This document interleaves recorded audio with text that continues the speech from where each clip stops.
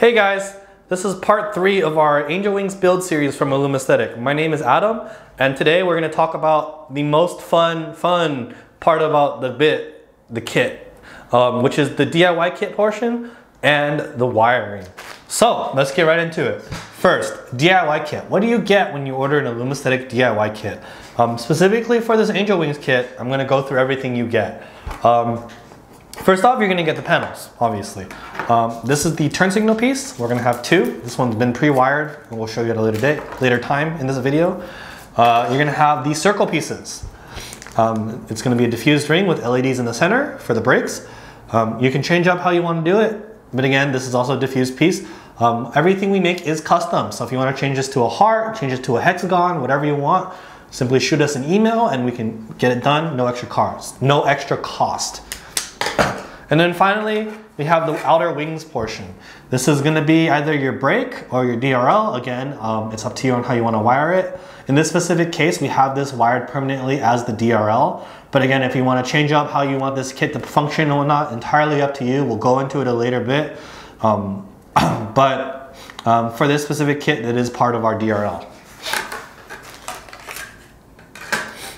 Finally, as far as parts, inside the kit, you're going to get a resistor guide. This is also available online in case you lose it, but this is kind of the gist of how you're going to wire stuff, what resistors to use, and we'll cover that a little later. So you're going to get one of these that you can always refer back to. Then of course you're going to get your red LEDs. In this case it's for the circles here. Yellow LEDs for the turn signal. White LED for the reverse. And these are all counted very specific to the kit. Obviously the LEDs are very different for every kit, every design. We usually try to give you maybe 10% extra, so 20 to 40 LEDs extra depending on what kit you get, how many LEDs are included. Just so you can learn and not worry about messing up. For whatever reason, if you don't have enough and it's a packing error, let us know. If you blew out too many, we always sell these LEDs separately available on our website. And then finally, you're gonna have resistors. We usually include a resistor pack. It's usually 100 to 150 of each LED resistor we usually use. In this case, you only see 3 because for this kit, we only use 3. But the GD Angel Wings will actually get a full resistor pack just because across the board, because there's just so many different applications of how you wanna wire things. So we give you a resistor pack. And then finally, LED strip. This case, don't worry about how much is in here. This is just an example. For this specific build, we're actually not going to be using LED strip, but we usually give LED strip across the board, just in case you want to cut it up, get creative with the illumination. So the reason why you would want an LED strip is so you can cut it up and just animate certain portions of the design. So using the LED strip over what we're going to be using allows for a little more flexibility. So that's why LED strip is standard with all our kits. However, for this kit, we're actually going to do something a little different. Because this specific build, we're not going to be doing animations. It's just going to be standard DRL and brake illumination. So this will actually have dual intensity for this specific build. Your typical Angel Wings is actually not going to have that. So whether or not you want a dimming module is entirely up to you. We're actually going to have bulbs. These are Subaru specific bulbs. We have a long one and a short one. These are specifically chosen for their brightness, and for this case we are going to use these bulbs. These were random bulbs we got off Amazon. If we do decide to have a standardized bulb, we will link it in the description. Not entirely sure yet, this is more for testing. But yeah, for this build we'll be using bulbs. So I'll try to talk a little bit about the traditional way of doing it, or we might just do a more traditional diffusion build in a different video, so just let us know. But for this build, I'm just going to be doing bulbs. So let's get into it. All right, so I'm gonna breeze through the resistor guide real quick. If you don't understand what I'm talking about, we do have a more specific, actual in-depth wiring video. We're probably gonna also update it, so we'll link that here, whatever, or we'll put it in the description. But if you don't understand any of this, we'll do have another video for this. I'm just trying to breeze through it so it's not boring you guys. But in this specific case, if the lights do not have brake or dimming. So in this case, we're not going to use a dimming module with this. The dimming is actually going to be done through the bulbs themselves. We're actually going to hardwire the turn signals and the red LED brakes directly to the harness. So we're actually going to use this one, which is the 14 volt or the 13.4 volt assumption. So we're actually going to wire to this. So for all future reference, for whenever we do wiring, I'm going to do this, just so you know. So let's move on and let's just start wiring. All right, so now we're going to go into the meat of it. So just keep in mind, if you are ever confused with the resistors or why I'm doing certain things, I'll try to explain it. But I'm going to start by preparing or mentally keeping note of what I'm going to do. So let's go ahead and start with the turn signal piece. This one's actually the easier one. So again, preface this, you can wire these however you want. This is just the standard way we quote unquote do it. If you want to change the turn signals to just be like 50-50 this way instead of this way, just shoot us an email. We'll give you the correct LED count for it. Again, this is designed to be very, very customizable. But for the sake of this video, we're going to do it like this. So I'm going to draw a silver Sharpie line right down the middle. This top half is going to be white for my reverse. This bottom half is going to be yellow. This specific light is actually going to be sequential. So these modules are sold separately. You purchase them separately. They're not a standard part of the kit, but it's this. And I'm going to wire this for sequential. So my turn signals need to be separated into quote unquote pixels. I already know, I've counted prehand, that I want basically even groups of 4 across. So I'm going to draw a line that indicates 4 across. You see that? So 4 LEDs, 4 LEDs, 4 LEDs, 4 LEDs, 4 LEDs. So these are actually going to be individually wired with shared grounds and separate powers, because that's how this module is wired. Depending on which sequential module you get, you might want common power, separated ground. But again, if you're confused, we do have dedicated sequential wiring for this, sequential wiring guides. So since I know that this is even groups of 4, like this, right, I'm going to be using I'm going to refer to my wiring sheet and it's going to say groups of 4, you red and yellow, 470 ohm. So those are the resistors I'm going to use for my yellow, which is right here, 470 ohm.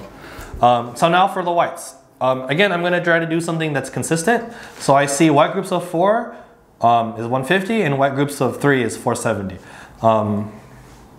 So for this, I am going to do the most obvious one I see is just groups like this. So I'm going to try to do groups of 3. And then there will be one group of 4 at the very end right here. Okay. So now that I have that, because the ZLEDs is shared ground, I'm going to actually make this wire right here. So you see where this line is connecting the two. I'm going to make that my central ground. Because the LEDs is shared ground, separate to power, I'm going to make all of my grounds kind of face this. So that's how I plan this out. And then obviously for the reverse, all of them can share power as well because they're all turning on at once. So all my powers are going to be here. And they're just going to connect. And then all my powers for the sequential is going to be here.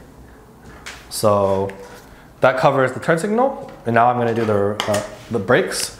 So my brakes, I can do groups of 5 or 4, 5, 4, or 3. I'm going to try to keep it uniform as similar as possible.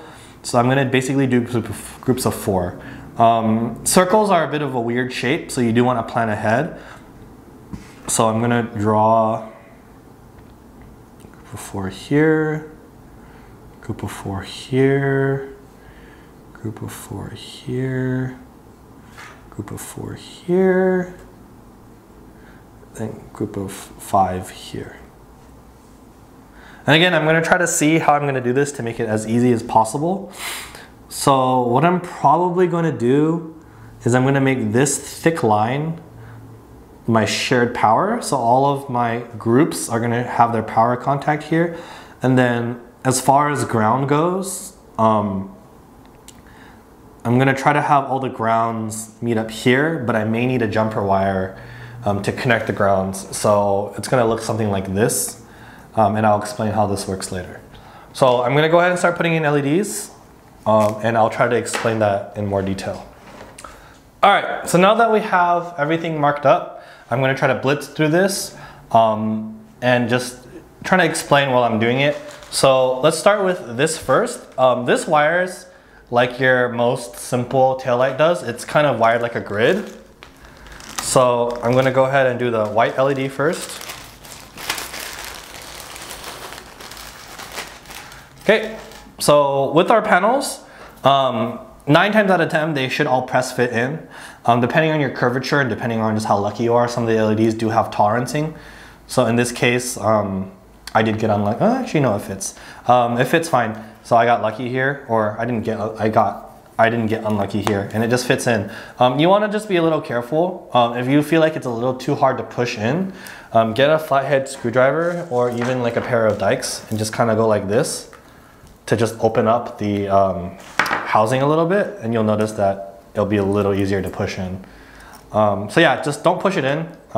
We've had incidences where customers have forced it in a little too hard and broke it. If that's the case, don't panic too much. We can sell you replacement boards. It's not too bad.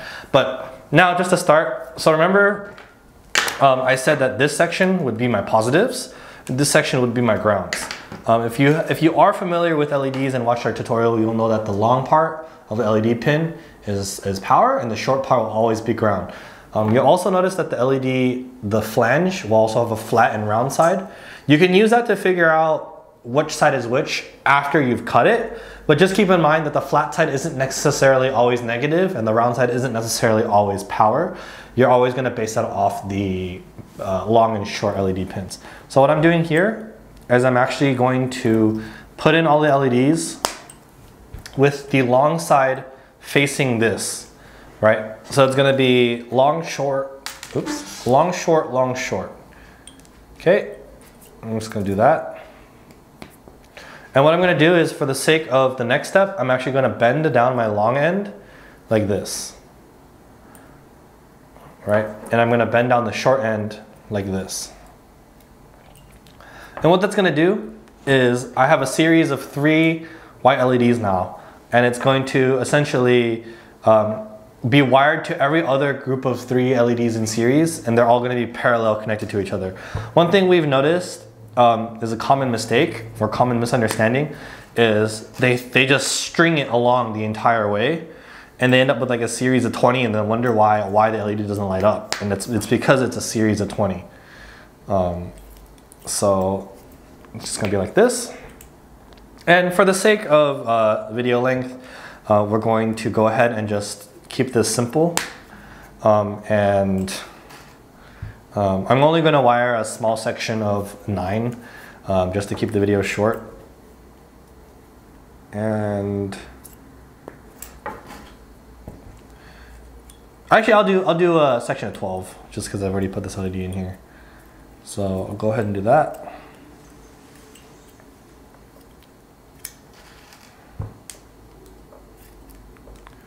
Put these 2 in. So this one's actually a little tight, so I'm going to pop this out. Use something flat, give me leverage. So this hole's a bit tight. If I need to drill it out, I believe 5/16 is the correct drill bit, and I can ream it out. But for this, I'm just going to use my dikes. Carve it out a little bit.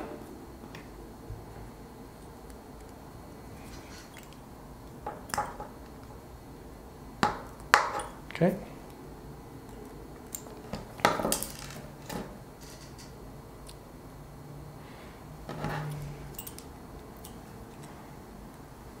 Okay, so that's my reverse section.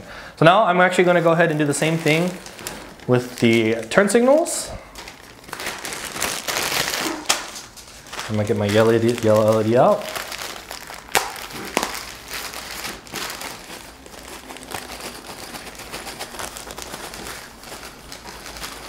And this is going to be a little different. Because our LEDs go this way, because we're going to do groups of 4 instead of groups of 3 horizontal, So like that. I'm actually going to do it like this. My negatives are going to be here, and my positives are going to be here. And this will make a little more sense once it's finished, but I'm going to basically have all my negatives face this way and all the positives face that way. And this will actually remain the case all the way through the light. So again, this was a little tight. So I'm going to pop this out. And for the sake of saving some time, I'm going to go ahead and just carve all of these out.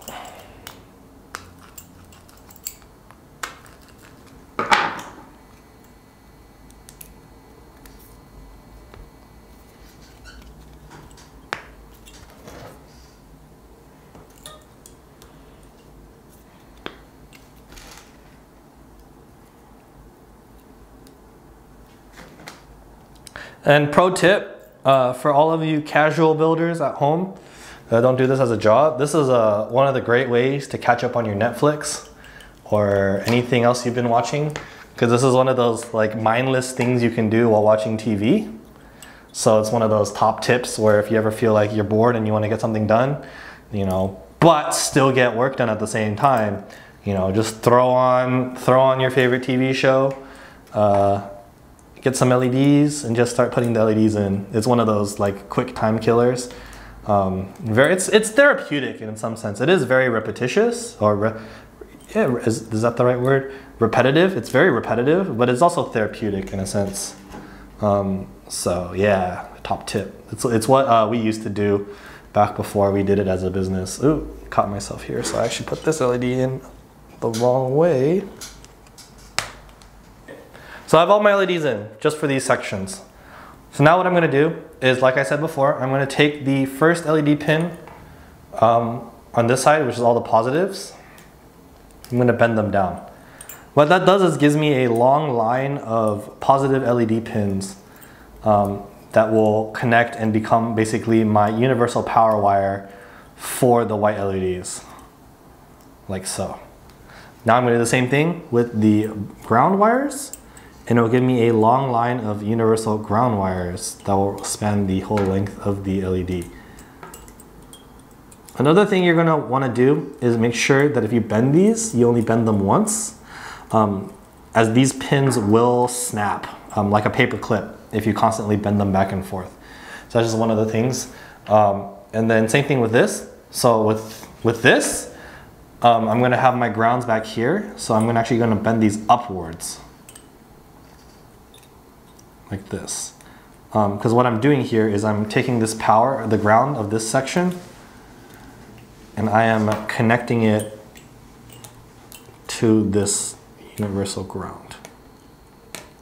All right, so you can see here I have all the grounds bent like this. And then for the reverse section, I have all the grounds bent like that. And the power is bent like this. It'll be a little more, it'll make more sense once I have everything kind of cleaned up. So now I'm gonna do the same thing with the power, but because this is sequential, I'm gonna have these powers basically separate by itself. So this first wire is gonna bend like this. I'm gonna actually bend this down. And then this one, I'm just gonna kind of, it's just happy to be here. So I'm just gonna do that so it doesn't extend too far in either direction. Okay, like so. Okay, so now I have everything bent, I can go ahead and start snipping. So these pins are obviously too long. So they all need to connect to each other in their respective groups. So I'm gonna cut up in a way that doesn't make them too short, but at the same time, I don't want them to overextend past the other LED. So for this, I'm gonna cut maybe about 1/3 the way up. And it'd be a good idea to just kind of cut face down because these do get launched. So I'm gonna just go ahead and cut all of them like this. And the nicer the snips you have, typically they don't get launched. Just be careful what's on the receiving end of your snips, because if they do get launched, you know, it's liable to get on the rug, get in your carpet, especially if you have small animals. So, you know, we try to keep this mess free. we'll go ahead and put these here. Now everything's cut. We're gonna go ahead and bend them. Just keep in mind that between anywhere along these group of 4, I need to put a resistor. So because it's a group of 4, I'm just gonna put it in the middle. So I'm actually not going to bend these 2 middle resistors, or these 2 middle pins. But I'm gonna go ahead and bend these. So it's gonna be positive to negative, like this. And for your own sake and to keep it neat, you typically wanna just keep it as close together as possible. It does make soldering easier. And it does, it makes your whole thing look nicer. You wanna be proud of what you're doing. So just have it look a little nice. So again, bend these down. Have them touch each other. Keep these 2 up.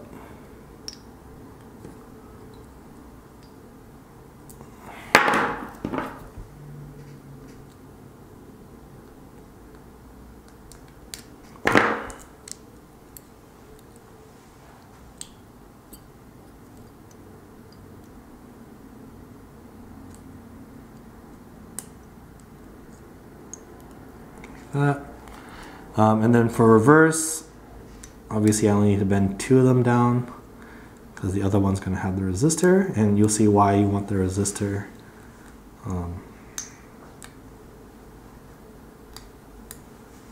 Just like that. So nice and even, nice and touching.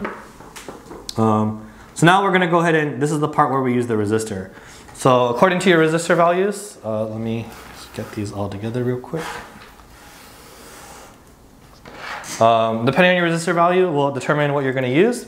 Because I'm using groups of 4 for yellow and groups of 3 for white, I'm actually going to be using exclusively 470s for this one.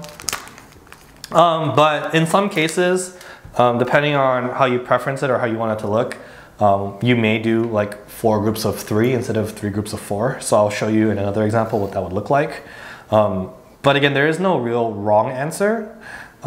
Typically, obviously for your own sake, you want to make it as easy as possible. So it makes more sense to do 3 groups of 3 instead of 4 groups of 3. So I'm going to go and pull my 470 resistors out. And what you're going to do is you're going to take your resistor, take a plier or some other prying tool, right? And you're going to wrap it around that vertical resistor pin or vertical LED pin. Wrap it around a couple times.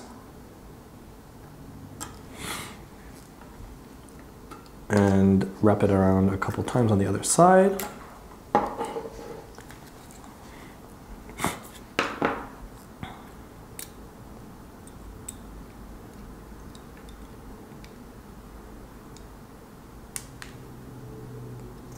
And then you're going to take your pliers and very carefully push your little coil down all the way to the bottom.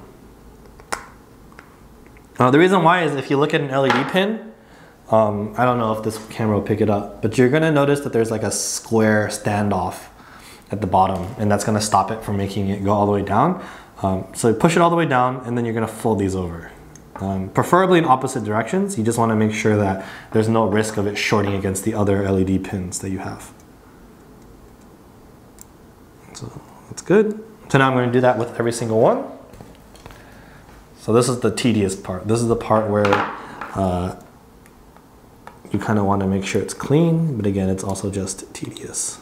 Okay, so now that I have all the resistors in, I'm going to go ahead and solder. So this is the way we like to do it, where we do everything every step separately. So if we were doing this as a production piece, all the LEDs and all the resistors would be in. For the sake of time, I'm just going to do one section and then we'll show you what a completed one looks like. So for this, we're going to need solder. This is lead tin solder. We'll link you whatever one is easiest to buy and what we use. And then this is a soldering iron. So this is an entry-level soldering iron. It gets the job done. This is a super cheap, like $20, $30 one off Amazon. Works great, gets the job done. This is kind of just to show you what it's like as an entry person. We have nicer soldering irons, but honestly, it's not really necessary for this kind of thing. So we have the set here, set middle. Don't need it too hot. I'm going to turn the soldering iron on. And one of the things you're going to do and want to do before you start soldering is make sure that you have a good physical connection between all your LEDs. So right here, I'm just kind of bending some LEDs back into place because you kind of don't want to have to hold it in place. This should be a pretty quick procedure. You should be able to just zap everything and it should be super satisfying. So this is good. I'm gonna flip it over just so you can kind of see what's going on. And as soon as this is hot, I'm just gonna start soldering.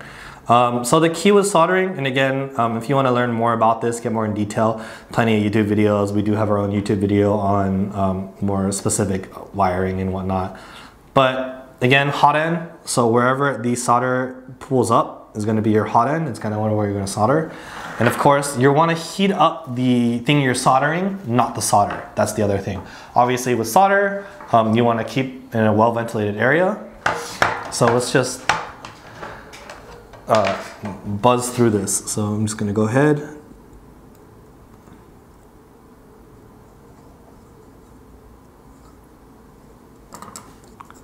Right, but the general idea is you want your LED pins and whatnot to be hot enough to melt the solder and not the soldering iron itself. You can use the soldering iron to kind of get it started, which is something that might help. But generally speaking, you want the LED pins to be able to do it themselves.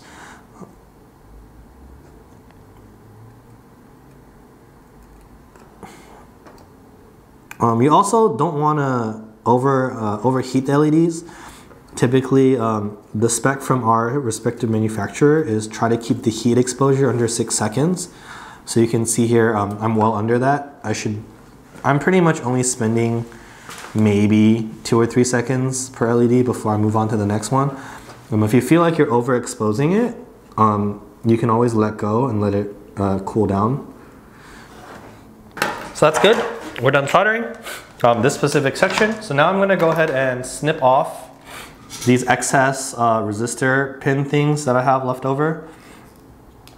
Now that it's soldered together and I don't need them anymore. So that should be good.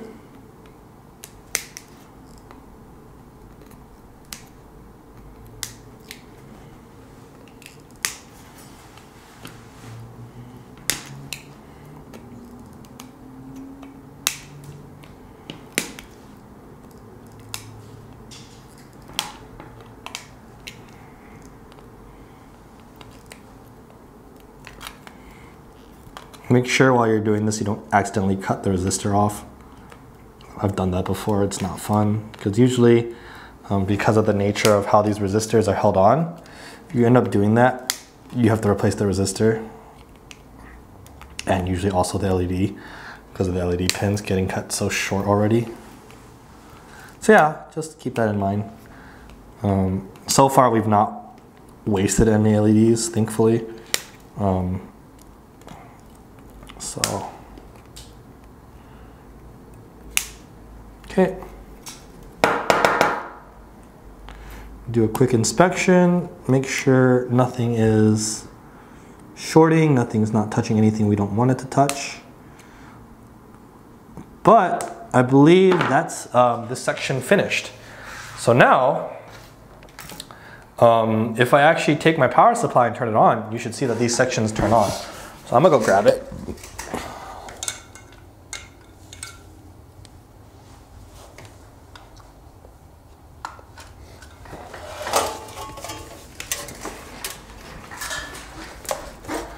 My big analog power supply.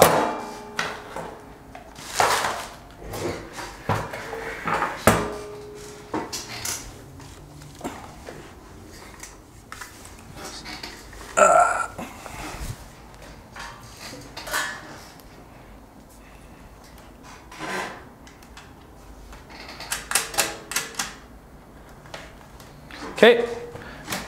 I'm gonna have it set to 12 volts. You can't see it on here, but it's currently set to 12 volts. And now these are 12 volts set to medium current. And what should happen is, because this is universal ground, all I have to do is hook this up to ground right here. Right? And if I put this on, the reverse should turn on. And you see all 12 LEDs for the reverse turn on. Same thing with power. If I put power to turn right here, all these turn on. So a good thing to do is kind of wire in sections, and as a sanity check, you know, test your LEDs, make sure everything's working. Unless you have a adjustable power supply, make sure you do it with the resistors in, otherwise you will blow out the LEDs.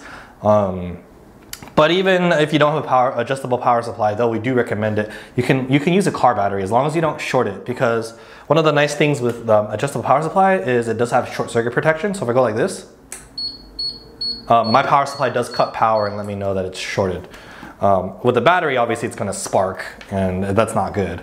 But yeah, so these turn on. So what you do basically is you go ahead, and now that you know this, you're gonna take this, extend it all the way, so you have reverse completely done, and they're all gonna light up at the same time. And then with the ZLEDs module, you're actually gonna do essentially the same thing with the turn signals, where the ground is gonna connect here, but you're gonna have this separate section for power. And what's gonna end up happening is you're gonna end up with something like this. So for lack of, I'm just gonna show you. We're gonna have a central ground here, right here. And if I put power right here, you're gonna see that all the white LEDs turn on, like that. Nice and bright. And then for the turn signals, you can see that this was the 4 groups of 3 instead of the 3 groups of 4. So you can kind of see how that's a little different, right? They will be functionally the same, but you can see the way we wired this is we have a central ground here. So all this is connected ground, and then it's connected to the other ground through here. And on this end, we have the ZLEDs module hooked up. And you're gonna see here, you have these 4 power wires for 4 unique power that goes into our ZLEDs module, and it's labeled through 1 through 10, through pins 1 through 10. And what's gonna happen is if I hook it up to ground and power, it will sequence like this. And with the beauty of the ZLEDs module is it does adjustable speed. So if I wanted to slow it down a little bit,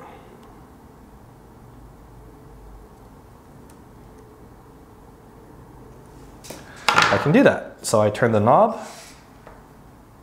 Oops, I went the wrong way.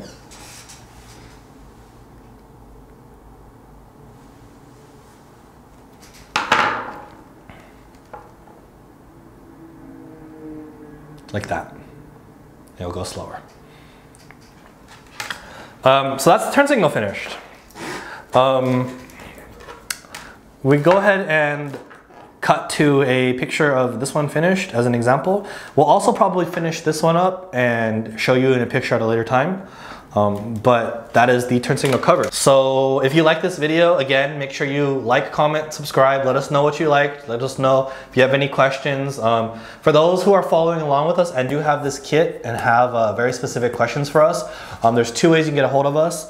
You can email us at sales@illumaesthetic.com. However, we do actually have a build forum, facebook.com/illumaesthetic builders group. We'll leave a link in the description where we have all our builders, our network, other builders, and ourselves, which can help ask, where you can post pictures and ask more specific questions. Unfortunately, it is customers only, but that's a great resource. We have photos. We usually leave these pre-wired photos on there as well.